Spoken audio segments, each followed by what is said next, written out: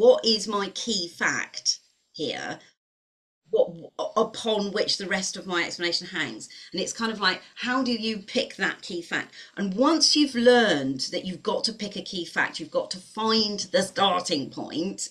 And it can be several key Yes. facts and several consequences. So if it's a 3 mark explain, it's 2 key facts and 1 consequence, or maybe 1 key fact and 2 consequences. Can you see? It's kind of like, and you end up with Yep. chains of these things. So you have a key fact, and then you have another key fact, and then the consequence of both of those is this, and then there's a consequence to that consequence.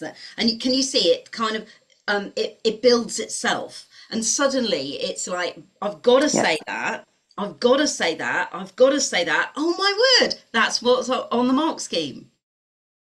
And it becomes clinical now. Instead of just blurting out Yep. everything you know and hoping to hit home, Something. it Yeah. becomes a game of writing the minimum you can and still scoring all the marks.